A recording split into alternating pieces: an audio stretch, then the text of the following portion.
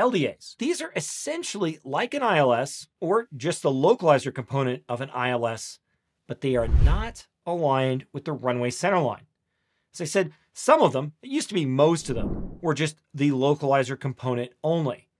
But now you're seeing more and more that also include a glide slope. When they do include a glide slope, they are not a precision approach. It's an approach with vertical guidance, just like an RNAV LPV or an LNAV VNAV would be. But that does mean that if there is vertical guidance and a glide slope, then you have a decision altitude.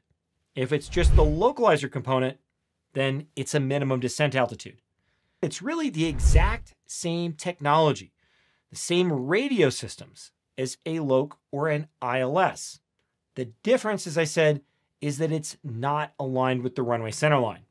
Now, if that alignment is within 30 degrees, then you're going to see straight-in minimums, unless that descent profile is too steep.